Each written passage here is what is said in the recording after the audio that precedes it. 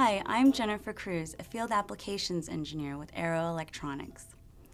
There are three big challenges in replacing incandescent lights with LEDs. First, several LEDs were required to get the same amount of light. Second, adding dimming capability using standard triac dimmers didn't provide smooth dimming of light.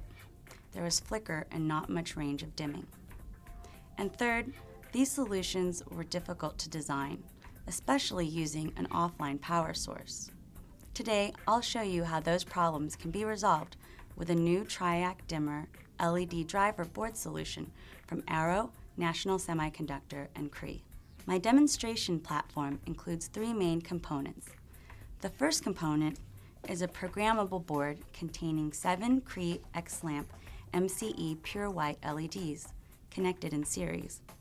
These LEDs are the industry's first lighting class multi-chip LED.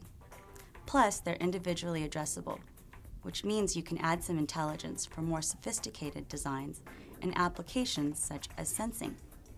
The Cree X-Lamp MCE LEDs have an electrically neutral thermal path, high junction temperature of 150 degrees Celsius, and are reflow solderable and RoHS compliant, all while maintaining Energy Star power factor requirements in a typical application. Cree's X-Lamp MCE LEDs offer 4 times the flux of previous LEDs, reducing your system costs by reducing the number of LEDs and optics.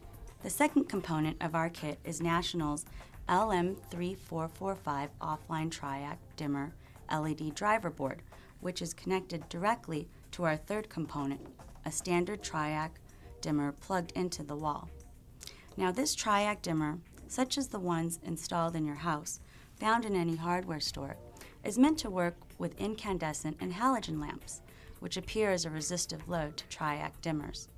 Since LEDs don't appear as a resistive load, dimming this way produced noticeable flicker and did not allow full range dimming. How is National's LM3445 different from other offline LED drivers? Well, the LM3445 decodes the triac chopped waveform to dim the LEDs. The integrated 300 ohm bleeder resistor ensures proper triac signal decoding, and the patent-pending control architecture allows for constant ripple current, which extends the life of LEDs. The LM3445 can handle an input voltage range from 80 to 270 volts AC, with a scalable output current up to and greater than 1 amp.